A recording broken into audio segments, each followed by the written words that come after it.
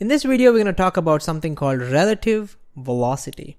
This just tells us that the velocity that you measure for any object really depends upon the point of view.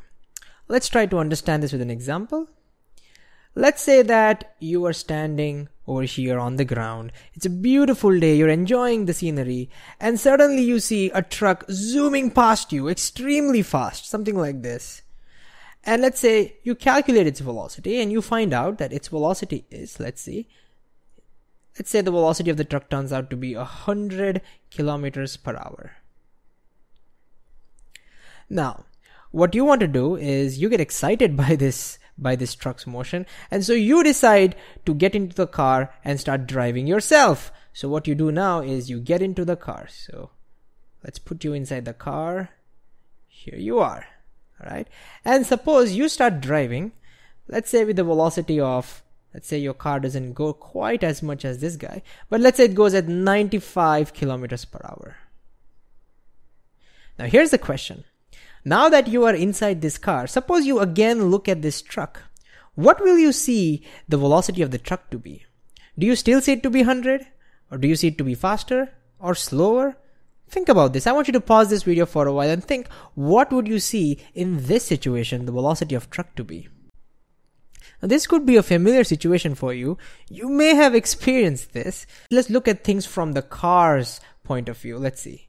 This is what would look like once you are inside the car. All you could see is the seat of the car and the window of the car, and you could see outside that truck.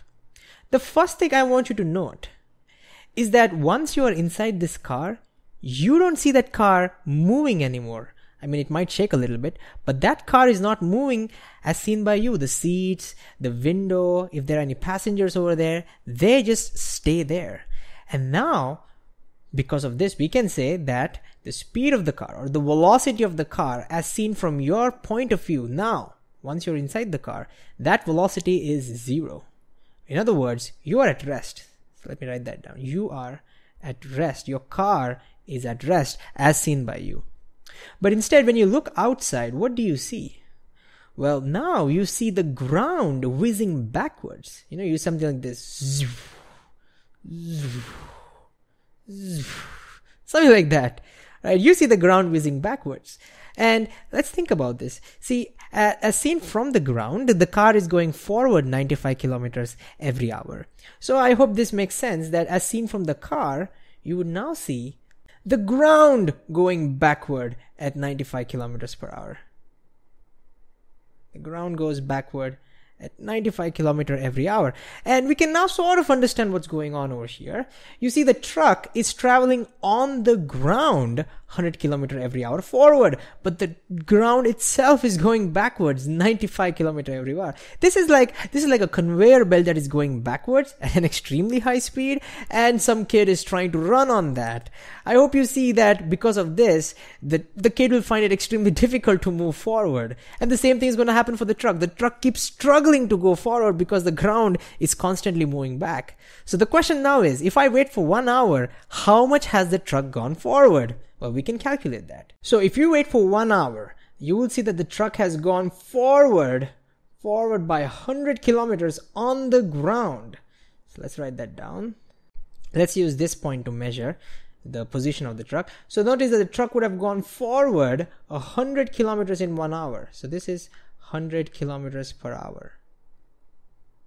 But in that 1 hour, you would also see, because the ground is going back, you would see both the truck and the ground travel back 95 kilometers. So it comes maybe somewhere over here, travels all the way back till here maybe. So you would see that the truck and the ground, they all go together backward till here. Let's say that's 95 kilometers per hour. And now I hope you can see that in 1 hour, effectively, the truck has only gone forward. Let's see, how much is that? I'll mark it over here. How much has the truck gone forward in 1 hour? 100 minus 95, only 5 kilometers per hour. And therefore, as seen from the car, the truck only goes forward 5 kilometers every hour. So we could now say that the velocity of the truck, when you look at it from the car, is 5 kilometers per hour forward. So let's just summarize what happened. When we look from the ground, by standing on the ground, like over here, the truck is going forward 100 kilometers per hour. But from the car, when you look at it, it's only 5 kilometers per hour. So do you see that the velocity of the truck that you measure really depends upon where you measure it from? If you're measuring it from ground, you get one value. You measure it from the car, you get another value. That's the whole idea behind relative velocity. Velocity is a relative term. All right. And one last detail I want to tell you, a technical term that, people usually use when you're talking about relative velocity is they use the word reference frame. So instead of saying that the velocity of the truck as measured by someone standing on the ground is 100 kilometers per hour, they would just say that the velocity of the truck from the ground reference frame. That's the technical term used over there. So we could say the velocity of the truck from the ground reference frame is 100 kilometers per hour. And similarly, over here, instead of saying that, the velocity of the truck from the car is, as is seen from the car, is 5 kilometers per hour, they would say the velocity of the truck from the car reference frame. So we will call this as the car reference frame. I want to show you this exact situation. Take a look at this video. I shot this video from inside a car. And first of all, I don't see my car moving at all, but instead notice the whole ground is traveling backwards very fast. And now take a look at this truck.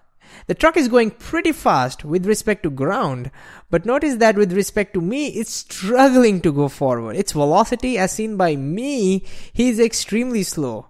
Can you see that? I hope this convinces you that velocity is truly a relative concept.